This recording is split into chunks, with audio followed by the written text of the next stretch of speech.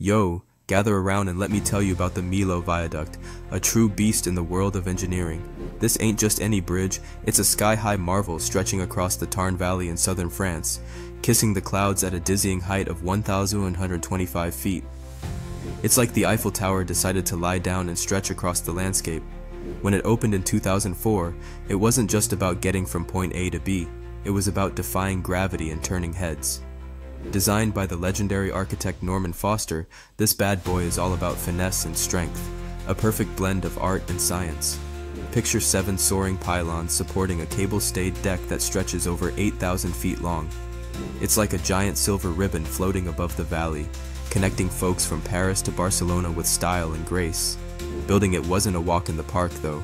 It took a crew of over 3,000 to make this dream a reality, battling fierce winds and the challenges of working at such heights. But when you see it, you know it's worth every ounce of sweat.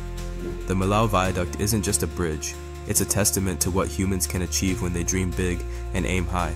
So next time you find yourself cruising along this masterpiece, give a nod to the engineers who dared to reach for the sky.